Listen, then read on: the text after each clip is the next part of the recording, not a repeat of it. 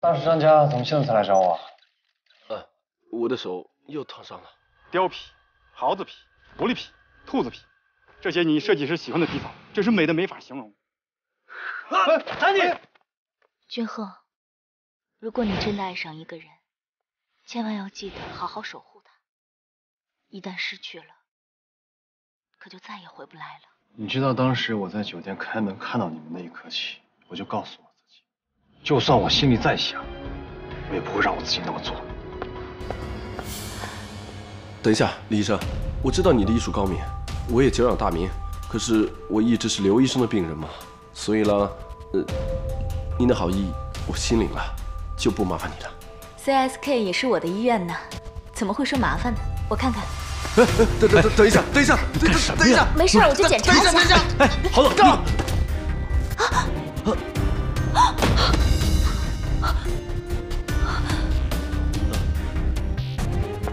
刘然，你干什么？给我走！对不起，我不是故意的，对不起。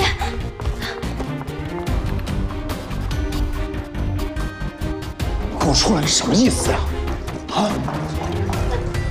你知道你很过分的。你要不要跟我解释一下，到底怎么回事啊？我只是觉得李哲他需要帮助。不是刘然，你到底想要做什么呀？如果你要是因为昨天晚上的事情，你有气冲我来。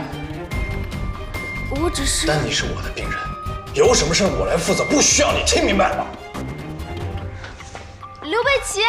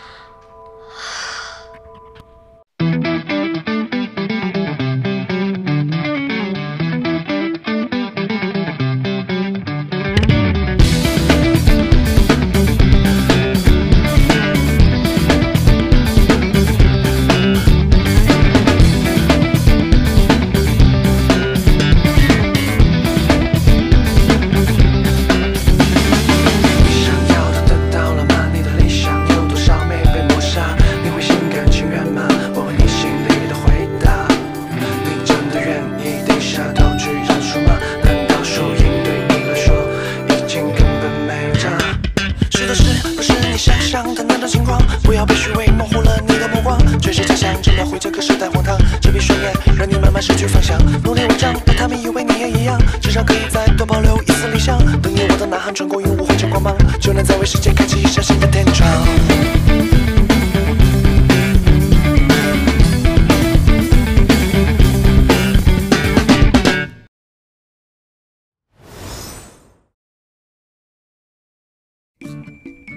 听说您从小在美国长大，这次回到国内有什么特别的感受？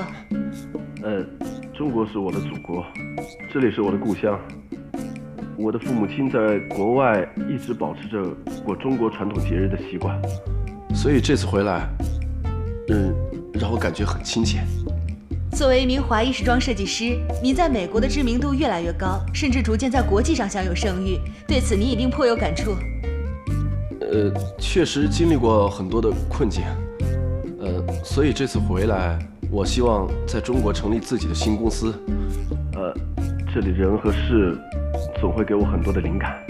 但是李先生，早几年欧盟已经禁止从中国购买皮草，因为这里存在一些不正规和非人道的皮草取制过程，这对您在中国设立公司有没有什么影响？李先生，您是否需要休息，喝点水？不用，应该没有很大的影响。还有，我个人非常支持，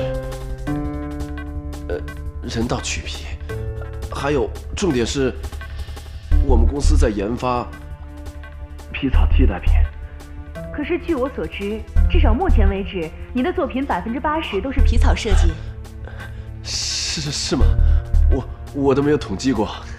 那您在中国成立公司，有没有遇到过中国的环保人士和动物保护组织抵制？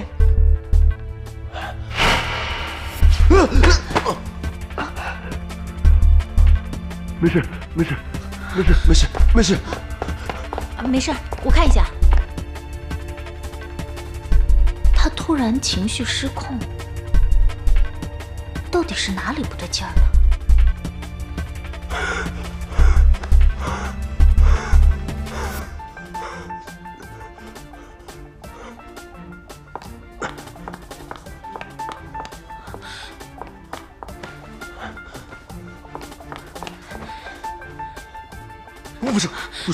我不成这个，拿走。李老师，你怎么了？你没看到吗？里面有一只雕，你没看到吗？没有啊。没有？你没看到吗？我明明看到的。你一定产生幻觉了。是他们。李老师。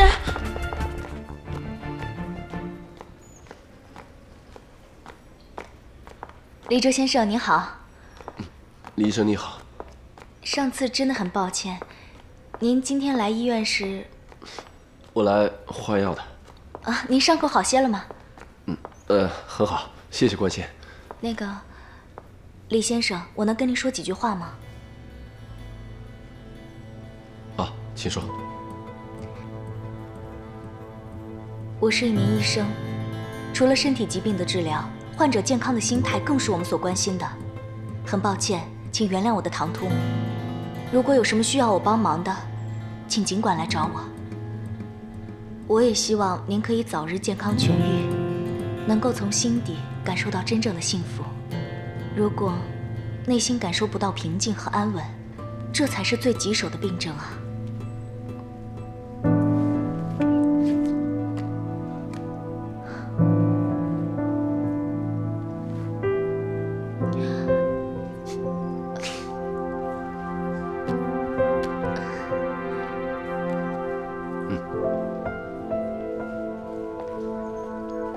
喝不好喝？好喝。嗨，看微博了吗？又是周一见，太可怕了。周一见？那是什么意思？周一见呢，就是狗仔队爆料的一个暗号。跟你说了你也不懂。哎，你说有没有可能是丹尼啊？那你怎么了？因为他们说是中国新锐皮草设计师。你记不记得之前入轨被爆料的可都没有翻身啊？这些都不需要你操心，他有他的团队呢。你不要八卦好不好？不是，你们说有没有可能是他假释的事情被传出去了？不是，你怎么对你自己的工作没有这么认真过？怎么对这种东西这么八卦呢？哎，李医生，我先去工作了啊，你们聊吧。周一见啊！哎，李医生，看微博了吗？周一见。李老师，李老师，你在家吗？李老师，你开开门呐！李老师，李老师，李老师，你在家吗？李老师，李老师，李老师，你在家吗？李老师，喂，朱总，现在李老师不开门也不接电话。我在门口站了2小时了，我知道网上已经乱套了，要不您再等等，我一会儿想办法进去。联系上李老师，我马上给你打电话。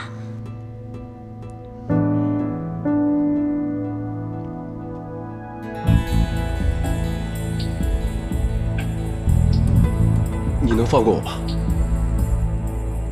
你就放过我一次，好吗？对不起。是我错，我错，对不起，对不起。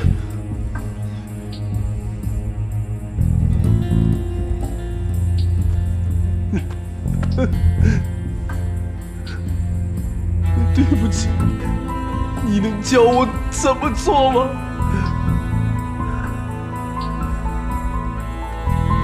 我已经在这个轮回里面，我能不能出去？能不能出去？对不起，对不起，对不起，对不起。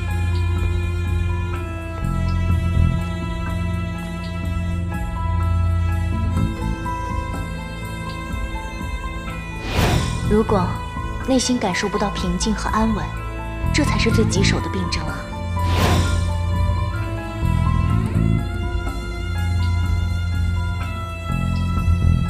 幻听，我听见有人说话。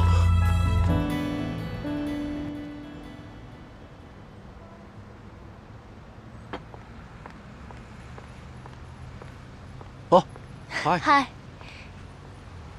什么？啊！哦！快跑！快！我看他进去了。等一下，就在里面。快，在里面！快！李哲人呢？找什么呢？刚才还在呢。李哲呢？李哲呢？哎，李哲，他人哪去了？是啊，是啊，给我藏哪去了？给我说说。肯定往这边来。对啊，藏哪？把他交出来啊！刚还进来。够了！你们这些记者们利用别人的隐私来获利，难道不觉得可耻吗？别人生活在痛苦当中，你们还要往伤口上撒盐，你们连一点基本的同情心都没有吗？现在的新闻媒体就是被你们这帮无耻的人搞臭的，不去关注那些带有正能量的新闻，偏偏靠揭露别人疮疤来赚取眼球。识相一点的话，就赶紧散了，该干嘛干嘛去。走啊！快走啊！别一会儿警察来了，你们想走都走不了了。那行，咱们走吧。好，走吧，走吧，走吧。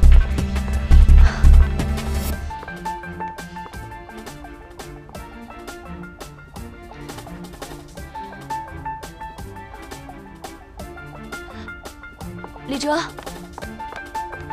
李哲，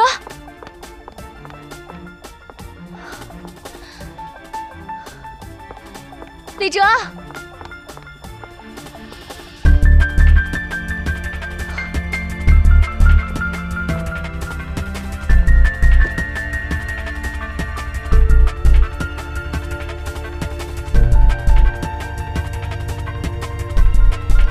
李哲，可以出来了。他们走了吗？都走了。哦，谢谢。等我一下。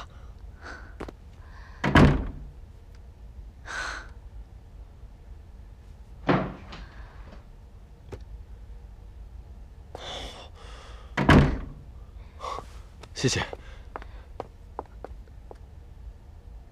为什么要帮我？出现在我医院的每一个人，我都愿意帮助。来我们整形医院的人，有很多不仅仅是需要变得漂亮或者变得自信，他们更需要的是得到心灵上的关心和帮助。心灵上的关心？这是我一直在研究的一个课题，整形心理学。李先生，我还是那句话，如果您需要帮助，就来找我吧。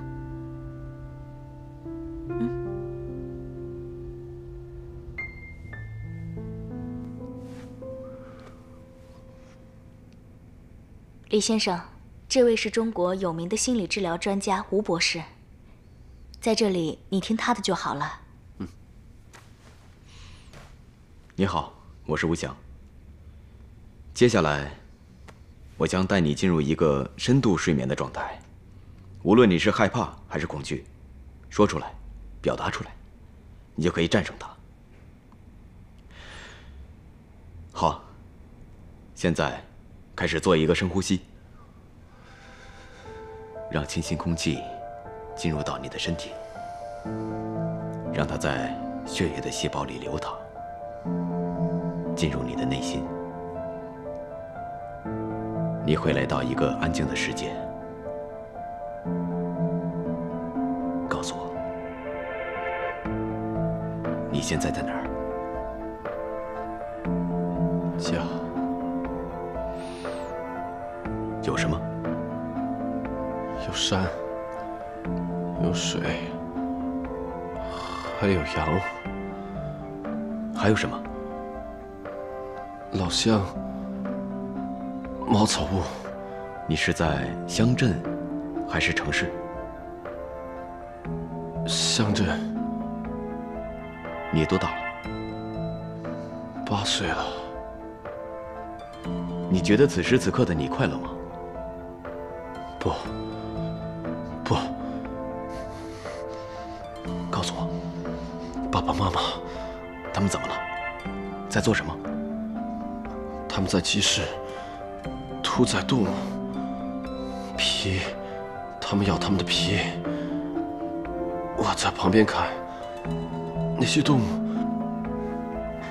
物，它们一只一只被妈妈拿过去，按住，然后，爸爸准备要把它们的身子宰掉，然后活活的扒它们的皮。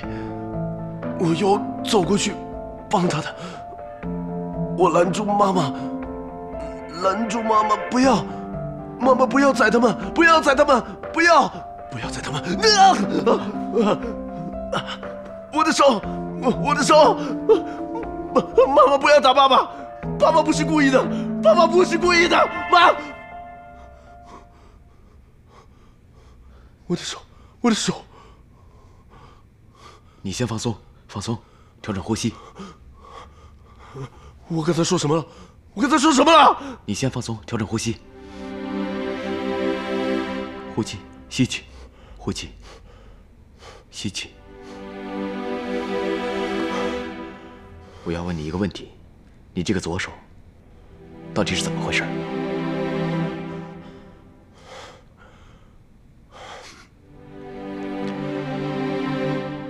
我家乡的养父母跟我说，我8岁的时候家里发生大火，我亲生父母在火场里死了，我这只手也因为这场火没了。后来他们把我领养到美国去了，不是吗？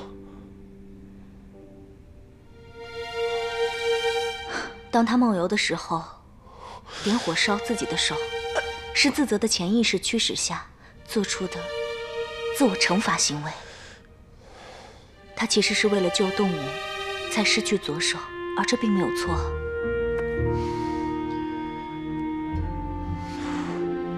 童年的阴影肯定对他造成了很大的伤害，但是他什么都不记得了，所以烧手也不是主要的原因。你是从什么时候开始梦游的？2年前。2年前，一定是发生了某种事，让他自己做了一个自责的决定。这自责呢，又激发起了他童年阴影，从而发生了烧手的事情。我觉得这是一个假设，也是有可能的。李先生，2年前发生过什么事吗？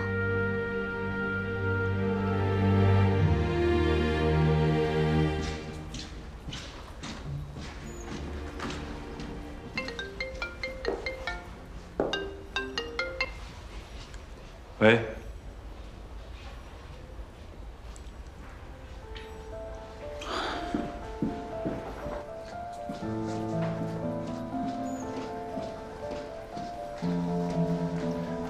你刚才干嘛去了？刚才说不出话了是吗？谁让你上次带着李哲去看心理医生的？我只是想帮他。要帮他？我有没有跟你说过，李哲是我的病人，也是我的朋友，不要再管他是没你们的事儿。不是这样，我是医生，病人需要帮助，我就得帮啊。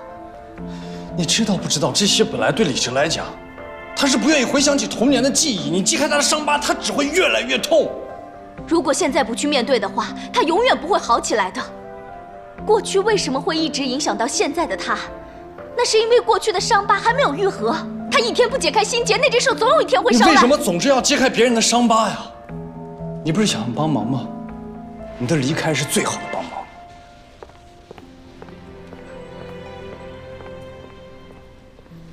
去把它打印出来。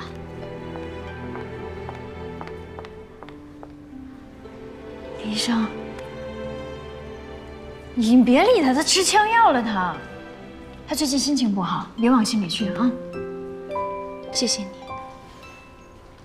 我想我是时候该回韩国了。李医生，李医生，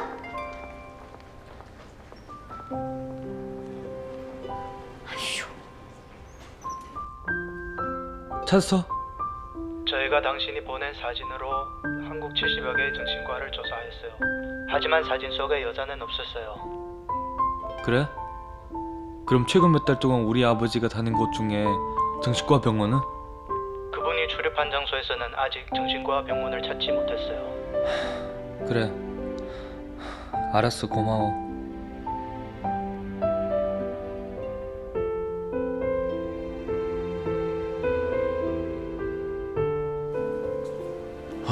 贝奇，我要回美国了，代我向你父母问好。好，这次回去我一定要做一点有意义的事情。人啊，还是要活得坦荡自在一些。是啊，在过去的日子里面，我没有一天是心安理得的。在美国过得也真的不如意，只是在好几年之前，有一些投资商，他们偶然看到了我的设计，觉得不错，让我为他们设计皮草。然而在2年前，皮草工厂发生大火，烧死了很多的动物。当时他们为了挽回大火造成的损失，他们给我一个更优厚的条件，希望我能够帮助他们渡过难关。那我就签了，因为当时我的事业正好在瓶颈期，我就顺便挂在我的公司。那也就是说，你从此之后开始梦游，点火烧你自己的手。是。但是很奇怪，每一次我从疼痛当中醒过来的时候，我竟然有一点解脱的感觉。那你就是说你在梦中惩罚自己？可是当时我仍旧是执迷不悟，我心里只想到，只要留在这个行业里面，我才能保住我的事业，哪怕是让我把剩下的这只手作为代价。也就是说，你在清醒的时候，你无法，又或者说是你不愿意摆脱你的欲望，所以你就在深深的自责和在对名誉的贪念上徘徊，直到你彻底的精神崩溃。人家只想过他乡的生活，加上身体的残缺、自卑感和虚荣心，就把我带到了一条不归路。还好，我遇见了你跟李医生。啊，对了，虽然我不知道接下来你们会发生什么事情，可是我总觉得你跟我有人类共同的特征，就是不愿意面对真实的自己。好了，你别管我了，先管好自己吧。OK。可是，在我离开之前，我可以再见一次李医生吗？这件事真是非常感谢他，我要当面跟他道谢。还有就是，我发现她是我认识的人当中最善良的女人。善良是不假，就是平时爱捣乱些。看到别人身上有刺，是因为自己眼里有良木。对了，你不觉得很可惜吗？你跟他那么快就要离婚了。哎呀，好了，我带你去找他好不好？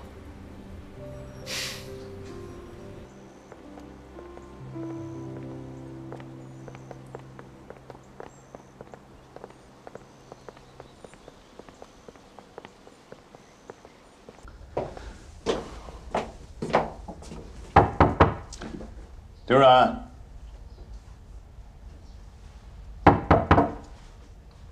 刘然，他应该在家，不在医院就在家了。刘然，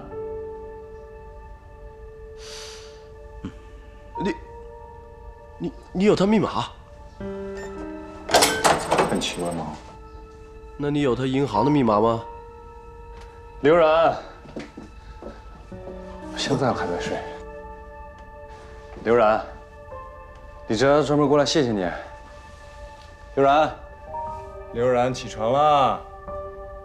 刘然，刘然，刘然起床啦！刘然，怎么回事？安眠药。啊！刘然，刘然，刘然，刘然！喂，你看一下，遗书。刘贝奇，既然你不想见到我，我就走了。你不要后悔，因为是你这么说的。我们缘分尽了，好聚好散。我会在另一个地方过我快乐的生活，没有你的生活。你不是想帮忙吗？你的离开是最好的帮忙。李哲，马上给我打急救电话，我要再看看家里面有没有活性炭，还要再帮我弄一点肥皂水。好。刘然，刘然，刘然，刘然。李哲，你快点！悠然，悠然，悠然，悠然，你没事吧？悠然，悠然，你没事吧？我找到了。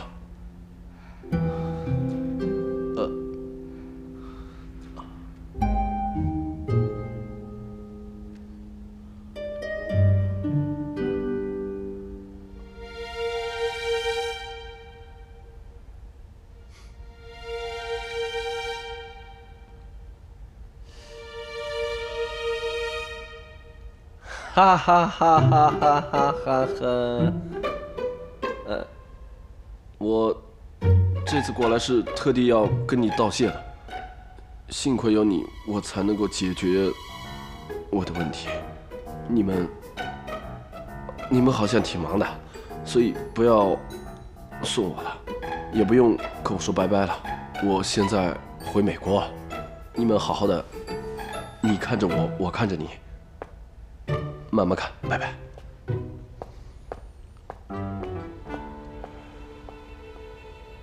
不是，怎么会有你这样的人啊？你看看我脸现在有多红，有多红？你看看，你看啊！这不能怪我。你知道不知道我刚刚在大你面前有多丢人啊？我记住这一巴掌了。你丢脸怎么能怪我呢？你见过哪个想自杀的人会把行李收拾好放在门背后啊？那我刚才一进来的时候看你一动不动，谁还有时间看你的破行李啊？你旁边还写了一封这个遗书似的。还旁边还多一片安定，这给正常人想是不是你是想不开啊？平时不是很天才吗？什么细节都能注意到。不能，你没事你吃什么安定啊？你要吓死人是不是？那个就是回韩国之前需要进行工作交接，所以昨天晚上熬夜了。今天精神不太好，我就吃一颗睡一小会儿，晚上就要去机场了。谁让你回韩国的呀？不就是你说的？我说了吗？我说了吗？说了吗？不是你说不想看到我的吗？怎么自己说过的还不承认呢？不是，我跟你说，今天就是俊赫跟吴晨不在，我如果要在的话，你就是你丢到家了，你知道不知道？我丢什么人啊？我睡得好好的，你们冲进来拿勺子就往我嘴巴里塞，你们擅闯民宅还敢说我？那我看你不是吃药，我拿勺子想让你吐出来吗？那我是不是还应该要谢谢你啊？你要我吐什么？昨天的肉、鸡爪子、牛肠、臭酱全部吐出来给你，做成一个大饼让你吃。